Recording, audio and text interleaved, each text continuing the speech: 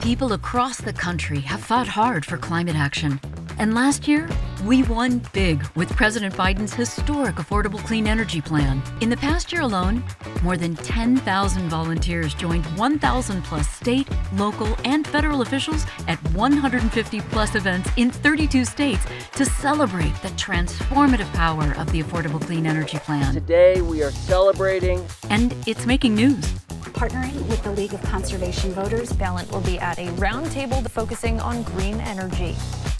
This is just the beginning. Together, we can protect the Affordable Clean Energy Plan and ensure its benefits reach the communities who need it most. So we can fight the climate crisis and build an equitable future for generations to come.